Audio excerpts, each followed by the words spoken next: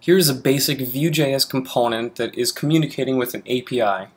I have two libraries involved here, VueJS core, and I have VueResource, which allows me to do HTTP requests basically.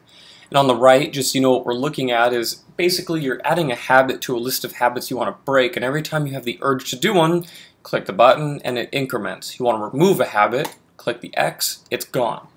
Right now this is not making any API calls because I have it on CodePen, but I left all of the API call examples commented out in the functions. Every Vue.js component is essentially an object with properties that contain functions or more properties. It's very simple and straightforward.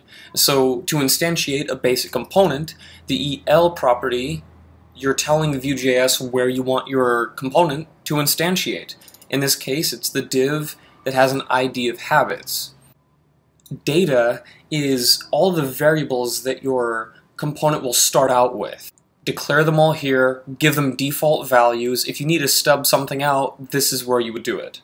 Ready, this runs the moment that your component has been initialized and is ready to use. Here I'm running some, start loading all the habits from the database, and I've created a timer so that every once in a while it will refresh itself, just in case you're using this on your phone and on the computer. Not doing any real-time stuff here, just a simple set timeout. Then we get to the meat of Vue.js, the methods. The methods control all the functions that the user will likely interact with as they're clicking buttons, adding things to the list, and deleting things. So in this case, every method that you want to have available in your view, you declare in the method's object. So delete habit contains the function that will run the logic that will eventually delete a habit and remove it from the view. And as you can see here, I have a bunch of functions that I am making requests to an API, and you'll also notice in this example I've stubbed out some of the stuff just because this is an example. So real quick, let's jump into the HTML so you can see what the views look like for Vue.js.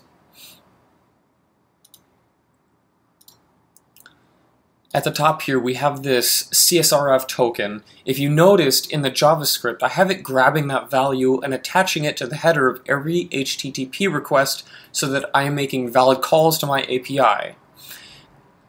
If you see here, I have ID habits, and this is where your component will be instantiated. It will be interacting with everything inside of this container. Here I have that simple input where I'm using vModel to attach a variable to the value of this input, and I have an event called vOn where when a user pushes a key and it releases it, run the function createHabit when the key is enter. So they type, push enter, it runs.